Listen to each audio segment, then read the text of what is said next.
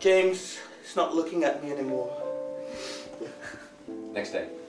Dear diary, I haven't gone out today. Next day.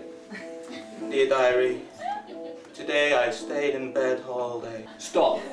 10 years ago, Caspar Schjelbred was terrified of speaking in front of a crowd. When he came to study history in Paris, he joined the Improfessionals, the international improvisation troupe of Paris. Today, his main job is the art of body language. Once a week, the 30-year-old Dane meets up with the other Improfessionals to talk about coming shows.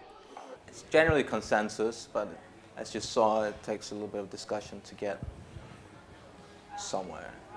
It's time for rehearsal, Caspar's favorite moment.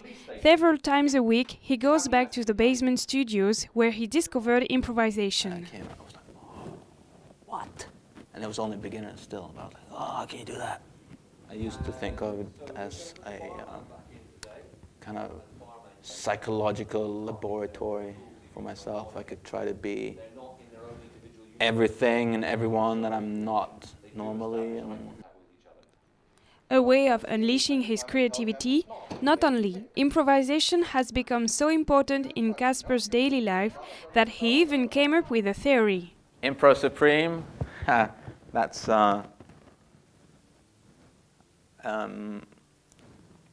it's a concept, an idea of how to train, practice improvisational theater so that it becomes what I call supreme improvised theater.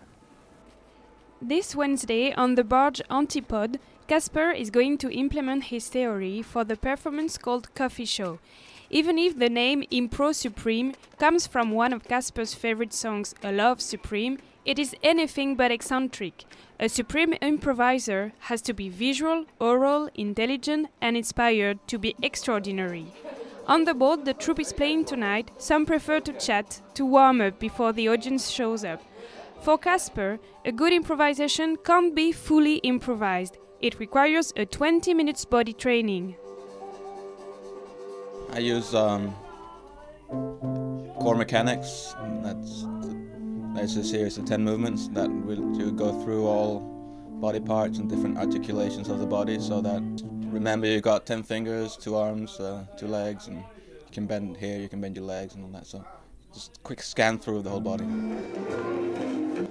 I think he's really heads-on in a scene, so he knows what is needed when it's the right time. Sometimes I think his attitude of, it's okay, it doesn't matter, let it be, is also really fresh because it takes away a bit of a pressure and a responsibility.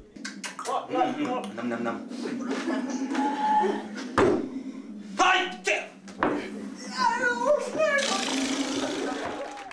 Caspar, known as the physical challenger, will be on stage again late January. After that, he's going to travel to Australia to teach improvisation and spread his Impro Supreme theory. Thank you very much!